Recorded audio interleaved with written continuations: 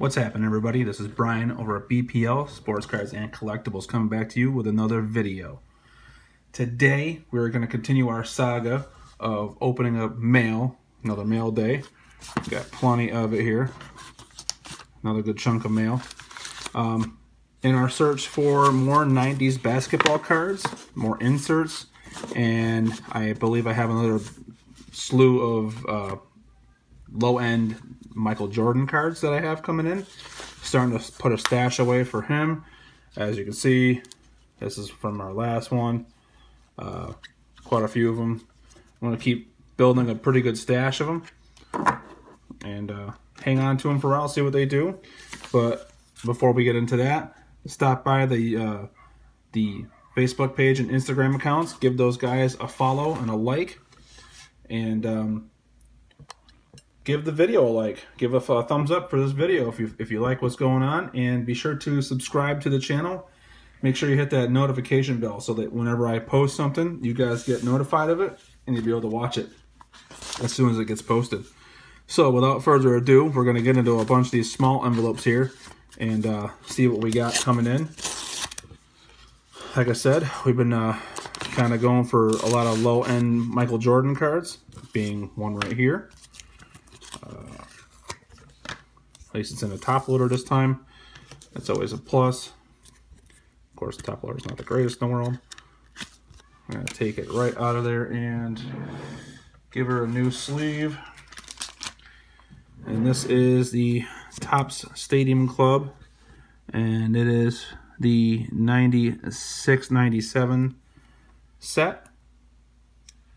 Nice good picture of him dunking on the Sixers. Another, I think, undervalued card, and that's kind of my focus. My focus is getting undervalued Jordan cards right now, simply because they're so hot with the release of the Last Dance documentary on Netflix. It's just gonna drive popularity up even farther than it is already now. Let's see here. It looks like corners are all set, so we're going to put it in the sleeve. Nice new clean sleeve. It's always good to have nice new shiny stuff on them. Into the next one. This could be a Jordan or it could be a 90s insert. And I'll get into the reasoning as to why I wanted the 90s inserts. Those things are all becoming very popular too. And they're becoming more increasingly harder to get, but I've been able to get my hands on some of them, and I have a whole bunch coming in the mail. So this appears to be one of them. It's taped in there very well, apparently. And this is from... Get all the stuff out of it.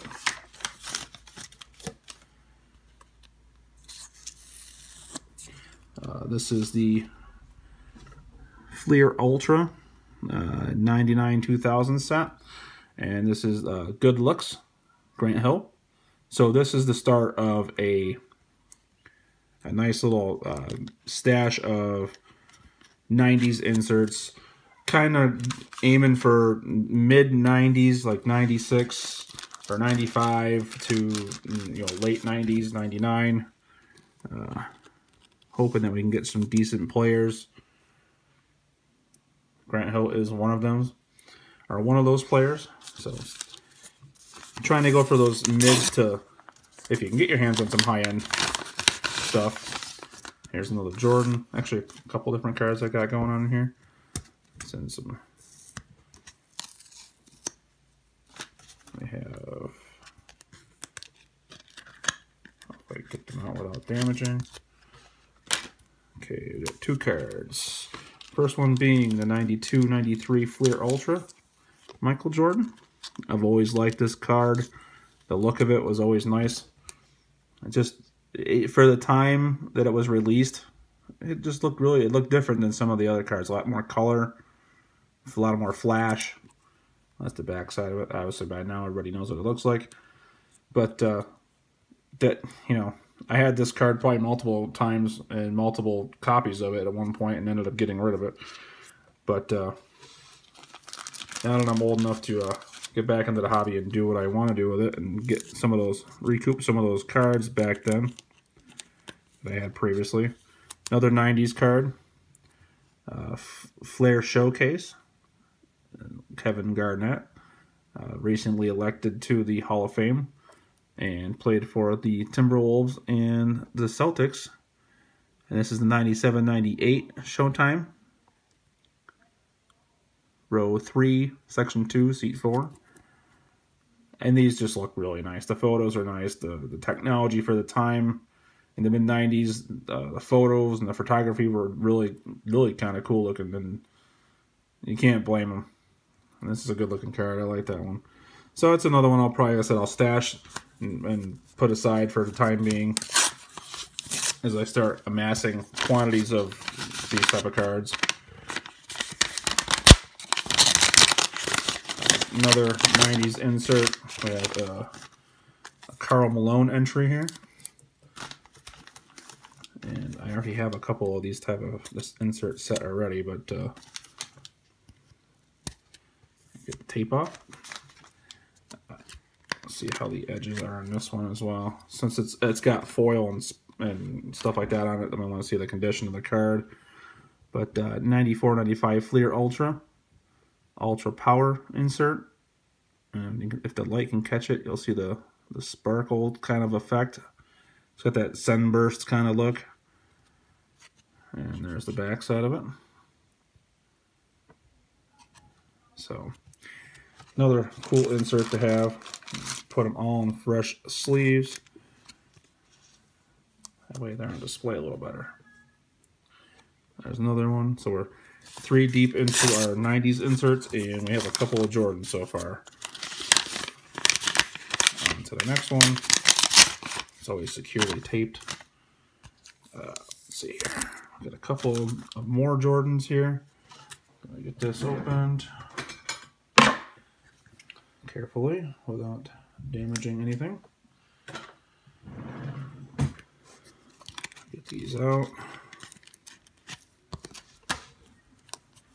Okay, one is from the 92-93 Upper Deck basketball set. This is a subset. Game Faces. This was another popular card back then for that set. Again, not an insert, but it seems like all the subsert sets or cards are going for good money as well. And this is one of those low-end ones you can get probably pretty easily at this point.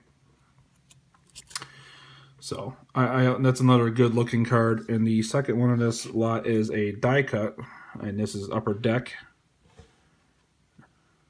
the Jordan years. And this one is commemorating the 4-time NBA Finals champion. And the die cut, looks like the corners are pretty sharp, actually. And the surface doesn't look too bad. A cut above. So, that'll be another one we stash aside. All the other Jordans we got going on in here are soon to be coming. And I keep randomly getting them as I see them pop up, or I'll randomly search them. 90s insert. Sir Charles. Another Flair card. This is the Hardwood Leaders, and this is from 95-96. And we got lots of good corners. No chipping. Surface looks nice. I like the hardwood finish in the back of it. Actually, the entire card looks nice. So, and these will be good grading candidates. I eventually would like to get into a grading submission somehow and see what some of these cards do grade-wise. And hopefully they'll turn out to be, high grades. Not looking for gem mints, but, 9.5s, or like I said, I'm going to try my hand at PSA, hopefully, eventually, sometime down the road. But on to the next one. From when I do all the research online and watching all the other YouTube videos and whatnot, it seems PSA is a little easier to get better grades. This is kind of a not so great way to ship a card, but let's double check this one. 93-94 Fleer, and this is first year phenoms. And for the Penny Hardaway, looks like the centering's a little off top to bottom. You know, maybe a little off center left to right, but overall corners look like they're pretty good. Surface doesn't look too bad, I can tell. And that's the back side. So you'll see in my next video too, or a couple of videos coming forward, that we're gonna just kind of keep going on this theme here. And, we'll keep racking up some other stuff too. I do have some other football stuff coming, but right now I'm just getting into some of this basketball stuff. That's got another 90s basketball card, and I remember this set when it came out. It's actually kind of pretty cool looking. This is the die cut version of this one, and it is Kevin Garnett again. Hopefully we can get it out without scratching it. Looks like everything looks, see if you can see, and the light will catch it, but it is the UD3 set.